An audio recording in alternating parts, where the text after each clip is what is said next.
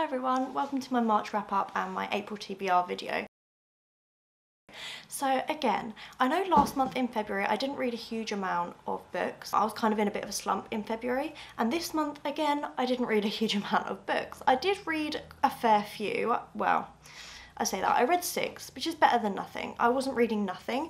I just feel like towards the end of the month there's been one book which has been taking me forever to get through, but I will explain that when I get to it. This month I managed to listen to 2 audiobooks. I read 2 books on my Kindle and 2 physical books. So I'm going to start off with the 2 physical books that I read this month. I read Never Never by Colleen Hoover, and this was a disappointment because I love Colleen Hoover's stories and her writing and everything. I just find them so quick and easy to get through. I know it's an unpopular opinion, lots of people don't like her anymore and don't like her books and stuff, but yeah, normally I do quite enjoy her books. This book was the worst one I've read by her, but this one was also by Tarryn Fisher. It was written by both Colleen Hoover and Tarryn Fisher, and this book's basically just about a couple. They're like, it's like a YA book, so they're like at school and stuff still, that sort of age. Charlie and Silas, and they both wake up one morning and their memory is completely gone.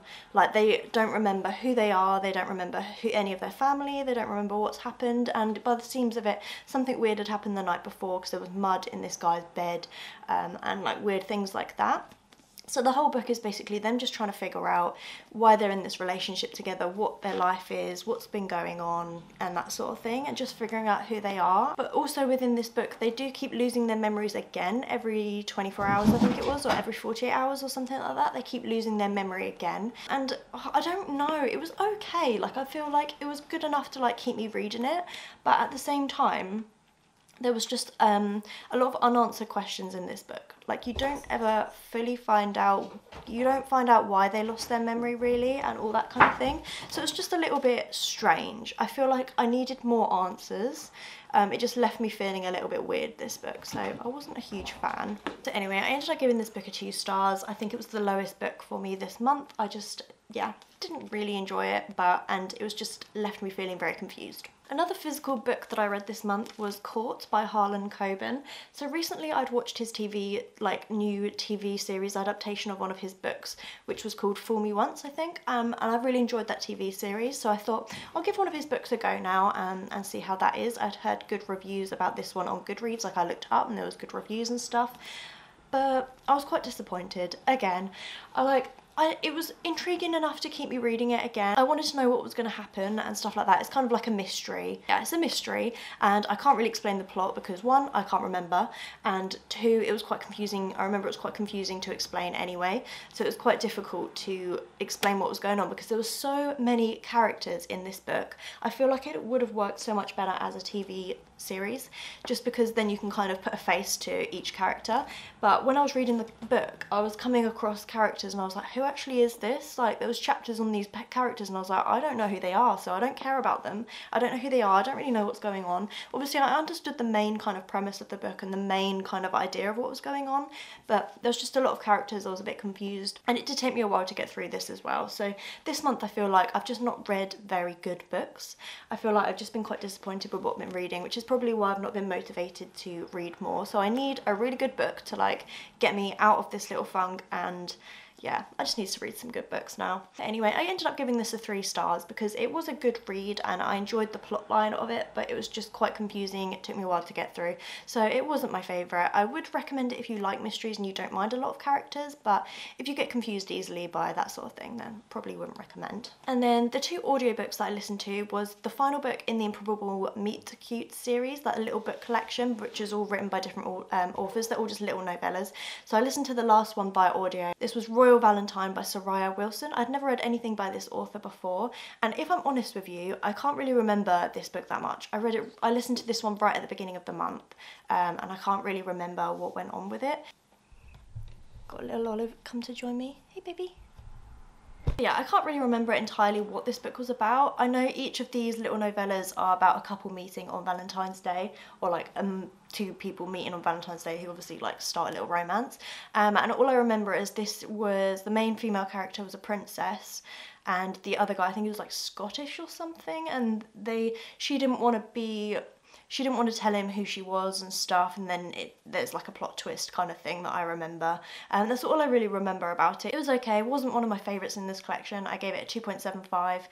It was good enough, just very quick, easy to listen to. So yeah, that one was okay. And then I also listened to the audiobook Vox by Christina Doucher, and this was an interesting one.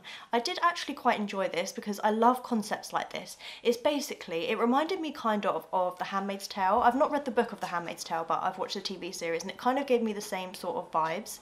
It's basically where it's like set kind of in the future, I think. The book was based in America, and it's sort of where women have to, like, men overpower women pretty much, and women aren't allowed to speak.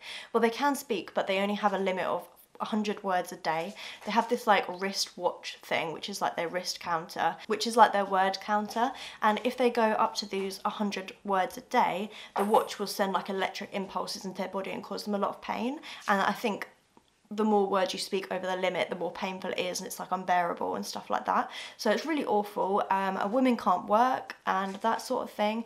And the story focuses around this one woman who she was originally able to do all these things before the rules were brought in. So she knew what it was like to live being able to speak and where women could work and stuff. And then she couldn't do these things anymore. So obviously must be absolutely awful. I can't imagine living like that.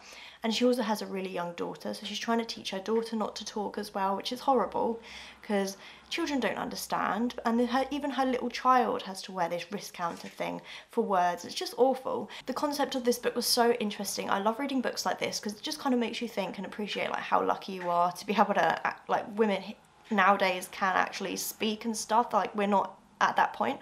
I know things aren't always exactly how they should be, but that's a story for another day.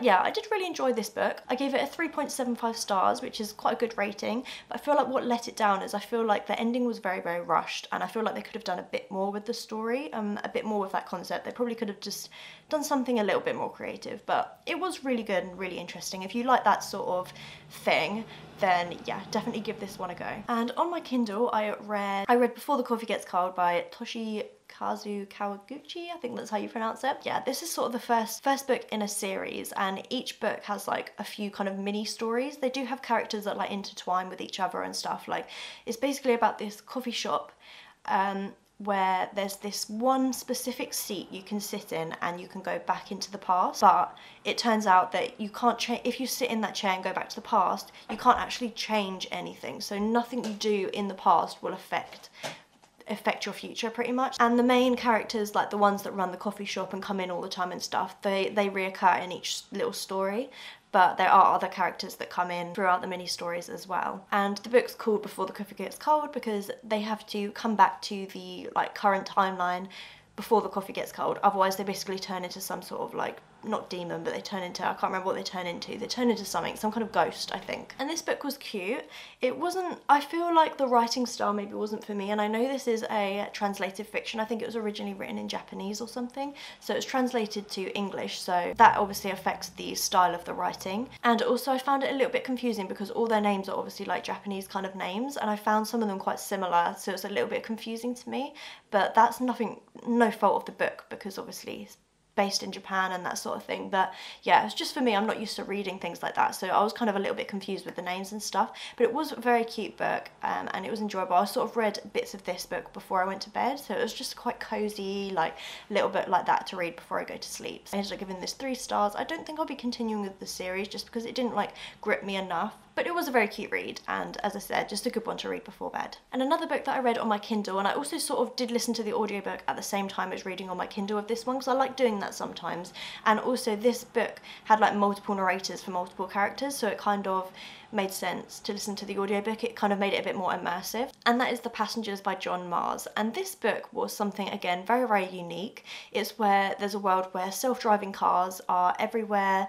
There's like different levels of self-driving cars, and I think this book's based around level 5 self-driving cars, so they do absolutely everything for you. You just sit in the car tell it where you want it to take you, and job's done. And also there's things called like smart windscreens and stuff, so the windscreen of the car, when you sit in the car, you can like go on your social media and it shows up on the windscreen, like you can watch Netflix and TV on the windscreen, so it's all just very high tech, and I kind of hope that this doesn't become a reality because it's just a little bit much. I've got a video coming out I think next Sunday which will go into more depth about this book, so if you want to check that out, please do. But I did really enjoy this concept, and the audiobook I highly recommend because also there's like at the beginning of each chapter there's like a little news article or something like that, and there's like different voices and sounds and stuff, so it's, yeah, it just makes the experience really good. And anyway, I didn't even say what this book was actually about, apart from the fact that it's about self-driving cars, but it's basically about this hacker that hacks into some of these self-driving cars, and he's planning to make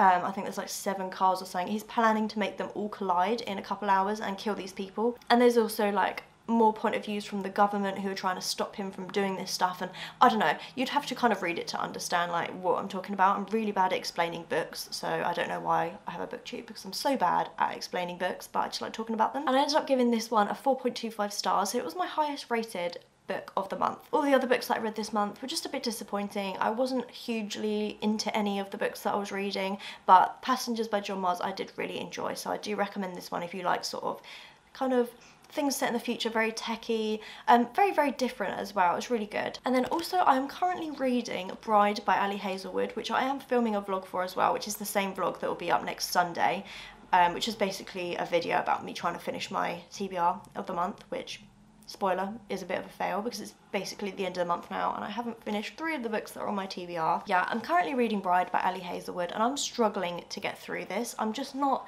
invested in this either, so I think what I might do this afternoon is put the audiobook on. I think I'm gonna, while I'm doing some work from home, I'm gonna try and listen to some of it as an audiobook and try and get through some of it, because I don't know, the concept of this is good, but I just feel like it's very slow, not a lot is happening. I kind of just want it to get a move on really, but I probably will end up finishing this by the end of the month, but I will let you know my final thoughts in April's wrap up, because I'm filming this wrap up a few days early before the end of the month. I'm not even halfway, which is depressing, but I will get through it. But I had really high hopes for this book, so it's kind of sad, but it is what it is. So that's everything that I've read this month, and then I'm just going to quickly go through a few of the books that I want to read in April. It's not like a proper TBR because I've got a few videos that, well, I've got one specific video that I want to film, which is the like reading the highest and lowest rated book on your TBR, and I won't find out what those books are until I film that video, so I can't really put them on the TBR, and also it might be a little bit of a spoiler for the video, so I don't want to do that. But anyway, I'm just going to go through, I think, 3 books that I definitely want to get to during April as well as those ones. And the first book is Queen of Air and Darkness by Cassandra Clare, and this was on my TBR for March and I didn't get to it, and this has been on multiple TBRs before. I just didn't get to it because I was taking ages to get through like Bride by Ali Hazelwood and some other ones. It just took me ages to read this month, so I'm hoping to actually get to this in April. I'm going to try my best, but I also do have another really thick book on my TBR for April that I want to get to, so whether I will or not, we will see, but I really, really do want to, because I want to know how this series ends, and I really enjoy Cassandra Clare's books. There's not been a single one of her books that I've not liked, so yeah, I don't know why I don't just do it, but I will get to it. This is the other really thick book that I want to get to in April, and that is I Am Pilgrim by Terry Hayes. And if I'm honest with you, I have absolutely no idea what this is about, apart from I think it's some sort of like thriller kind of thing. I'm not too sure. Maybe a mystery or thriller. Let me actually read the back. A young woman murdered in a rundown Manhattan hotel. A father publicly beheaded in the blistering sun of Saudi Arabia. A man's eyes stolen from his living body as he leaves a secret Syrian research laboratory. Smouldering human remains on a mountainside in Hindu Kush. A plot to commit an appalling crime against humanity. One thread that binds them all. One man to take the journey. Pilgrim. Sounds very different to anything I've read, but it sounds like sounds intriguing. And one of my friends actually recommended this to me and said it was literally one of the best books she ever read. So that makes me have quite high expectations for this, but I will form my own opinion. But it is a very big book. But if it's good, I will fly through it. So I really hope I enjoy this, because I'm in need of a really good book that just grips me. So fingers crossed that this one does that for me. So there. That's another one that I want to get to. Another book that I want to get to is one that my mum randomly picked up somewhere, which is called Trespasses by Louise Kennedy. And again, absolutely not a clue what this is about, but I do want to get to it. because it's been sat on my shelf and I need to give it back to her, but I just kind of want to get to it. It's quite a short one, so hopefully this won't take me too long. I think it's just less than 300 pages, which is nice.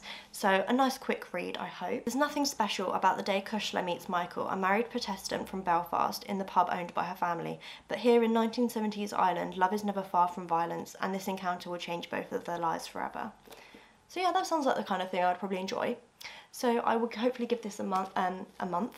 I'll hopefully give this one a go in April, maybe like in between reading these two, because these are two thick books. It'd be nice to have quite a little quick one in the middle. So they're the ones that I want to get to in April for sure. That's pretty much it for this video. I don't have anything else to really talk about. I didn't read a huge amount this month, but so that's why I thought I'd kind of combine this short little TBR with the wrap up, just to kind of make it a little bit of a longer video. But I hope you enjoyed the video. Please let me know if you have read any of these books and motivate me to read them, please, because I need all motivation possible. And next Sunday there will be a video coming out which is about me trying to finish my TBR, so it does cover some of the books that I talked about in this video, plus it will cover me finishing Bride by Ali Hazelwood, so I can let you know my final thoughts in depth in that video. Please subscribe if you aren't already, I would really appreciate it, and please give the video a thumbs up if you did enjoy it. I hope to see you next Sunday for that video. Bye, thanks for watching.